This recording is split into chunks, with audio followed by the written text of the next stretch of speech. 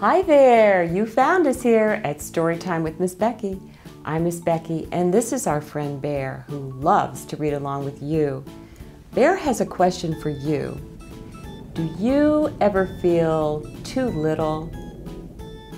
Sometimes? Well, Titch is little, but he really wishes he could be big and do the cool things his big brother and sister do. Let's put on the magic reading glasses and see if Titch can find out how to be big. Titch by Pat Hutchins. Titch was little. His sister Mary was a bit bigger. And his brother Pete was a lot bigger. Pete had a great big bike. Mary had a big bike. And Titch had a little tricycle. Pete had a kite that flew high above the trees. Mary had a kite that flew high above the houses.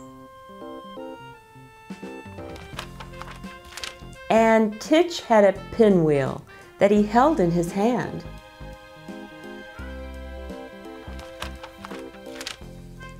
Pete had a big drum. Mary had a trumpet. And Titch had a little wooden whistle.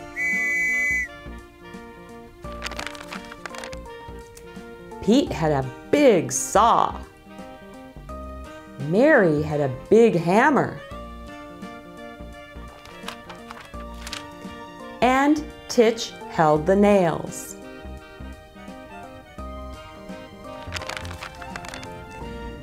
Pete had a big spade. Mary had a fat flower pot. But Titch had the tiny seed.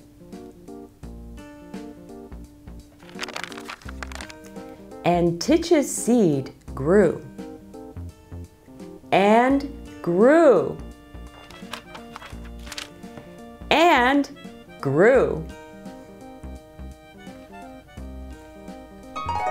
Bear's wondering, did you think Titch's tiny seed would turn into a big plant? Many were surprised, Bear. Did Titch plant a seed that grew even bigger than his brother and sister? Yes. Do you think little Titch finally found one way to do something big? Bear hopes you come back soon for more adventures in finding little ways to do big things. Bye for now. Please subscribe.